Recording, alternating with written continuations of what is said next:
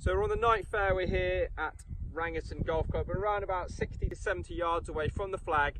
So I'm going to give you one tip when pitching. So I've got my 54-degree sand wedge here. So I see lots of golfers when they're trying to play this shot, they use their arms, hands way too much.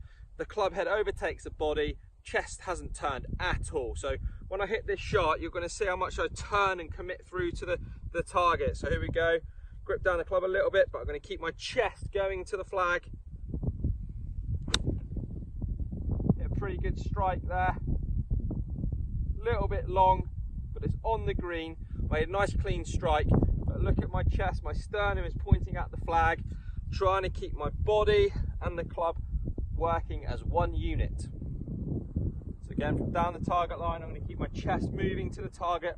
I'm not going to stop as I come into impact and let my arms, let the club overtake, possibly hit a lot of left shots. Here we go again. Feet a little bit closer compared to a normal golf shot. Keep that chest moving to the flag.